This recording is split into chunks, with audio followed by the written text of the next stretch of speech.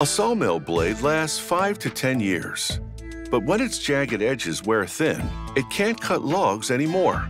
Luckily, the carbon steel can be salvaged. A computerized high-pressure water tool cuts into a stack of 3 sawmill blades. In doing so, it carves out numerous knife blade blanks.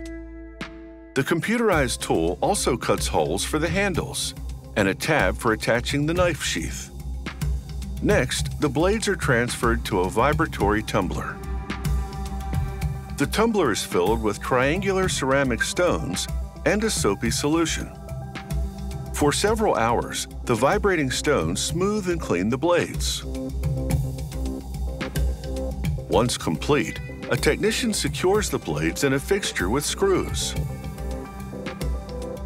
The screws hold the blades down flat and lock them in position for the next step.